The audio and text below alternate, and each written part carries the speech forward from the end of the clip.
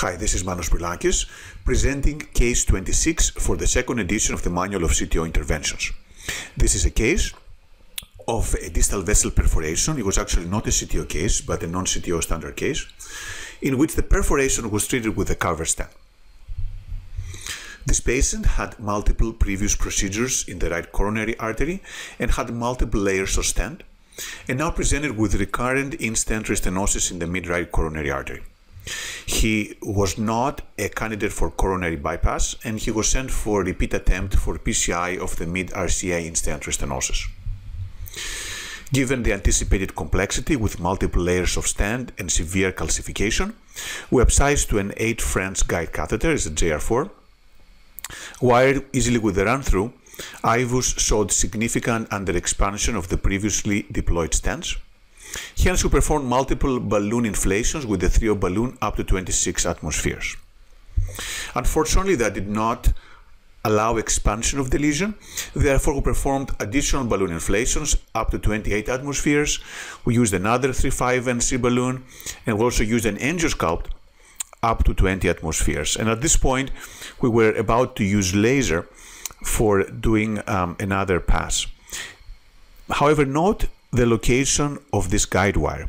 This is a body wire we use because sometimes when balloon inflations are done with a body wire, that results in additional modification of the plaque in a way, something like a poor man's cutting balloon. So this is a workhorse guide wire, however, it seems to be in a funny location. And after we did remove the guide wire, we now notice at that area contrast extravasation.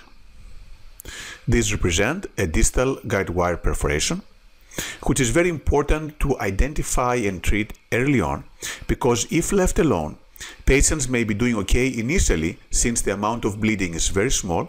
However, they can present subsequently with delayed tamponade, as John Stathopoulos has very nicely shown in the previous JIC papers. So it is important to treat those perforations promptly before they cause tamponade. And the management is according to management of any perforation. The first approach is to inflate a balloon proximally to occlude the vessel and stop the bleeding into the pericardium. Then, if the patient develops tamponade, pericardiocentesis is done, and intravenous fluids are given, the surgeons are notified just in case the patient requires surgery in the end. And then, if the extravasation continues, most of the distal vessel perforations are treated with embolization, typically with a FAT or a coil. But if that fails, then a cover stent can be placed over the perforated branch origin to stop the bleeding. And then if that continues, a reversal with protamine is done. However, typically this is delayed until after the equipment is removed from the coronary artery to prevent thrombosis.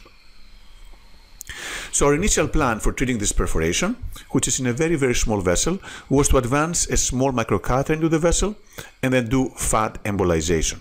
However, we very soon found out that we could not advance a microcatheter into that branch because it was extremely small. And as a result, what we did is we advanced a second guide wire into the posterior descending artery. And then through that wire, we deployed a 2.8 by 19 millimeter graft master cover stent that was post-dilated. And that resulted in nice sealing of the origin of the branch and sealing of the perforation. We now see that branch may be feeling retrograde via collaterals, and that's a very important thing to visualize because sometimes those perforations can bleed retrograde. However, there was no persistent bleeding from that area. There are several lessons from this case. The first one is that even workhorse wires can cause perforation.